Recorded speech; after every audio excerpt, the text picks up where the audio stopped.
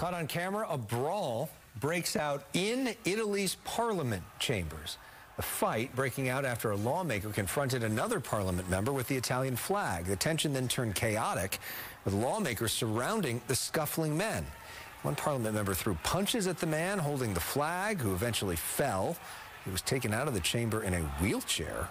The controversy stemming from a bill to give the country's regions greater autonomy, something critics say would increase the north-south divide. At least our parliament or our Congress isn't that bad.